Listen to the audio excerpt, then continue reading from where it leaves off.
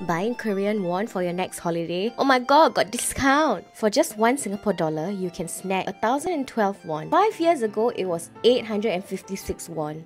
With as little as 1,000 won, you can get anything from a bag of chips to a bus ride or even a stick of Oden from a street vendor. In contrast, that same amount won't go far in Singapore. Even our beloved ice cream uncle sells ice cream potong for $2. Why the Korean won is on sale? Too much shopping. South Korea buys more stuff than it sells internationally. Drama queen tendency. The Korean won loves drama and reacts big time to global changes and conflicts with neighbors. Despite Korea's reputation for fictional worlds in K-dramas, in reality, it's subjected to real-world situations like the Middle East conflict, which has been driving up oil prices. As the 5th largest importer of oil, things are not looking good for Koreans. Bad for Koreans? Dream come true for tourists.